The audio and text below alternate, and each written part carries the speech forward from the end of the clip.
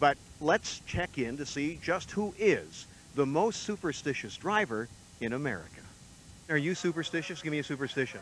Yes, I am superstition. I don't like people to interview me before my horse races in a big race. Wait, do you have any superstition? Oh, yes. Peanut shells. Stepping on them in the grandstand is very bad luck. Peanut shells? Peanut shells. What's bad luck about it? It's just an old superstition. That's all. Mark, do you have any superstitions? Yeah, some much out there. I don't like having much of pictures taken of horses before they race. For the previous month, I'd use this same shampoo every night. And 2 nights during that month, I didn't use it. With the only 2 nights I didn't win a race all month.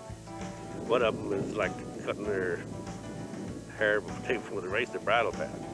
And another one is, and it drives me absolutely nuts, if anybody comes in my barn and eats peanuts. That's a no-no. Now meet the Hazel Park driver's valet, Ernie Jack Jackson.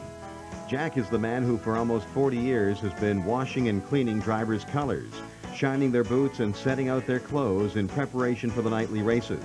We asked Jack who the most superstitious driver was that he has ever met. The most superstitious driver, no shadow of doubt, is Jeff James. Well, he puts his stuff on a certain way. He's neat about that. Everything got to be right. Are you a superstitious guy? Yeah, most of the time, somewhat. Just somewhat depends on the condition, but yes, I am superstitious. I have certain procedures that I go through when I get ready, dressed and prepared before a race.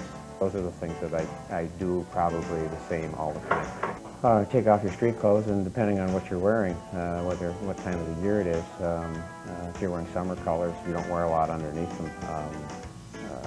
Generally just your socks and your underwear.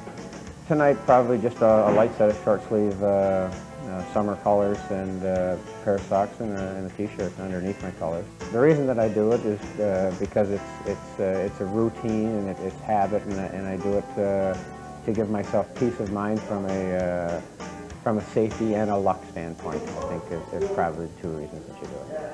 And the Michigan Harness Horsemen's Association Award for the most superstitious driver goes to Jeff James.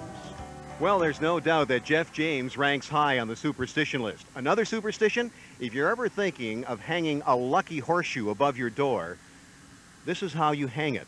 If you do it this way, all your luck is going to fall out.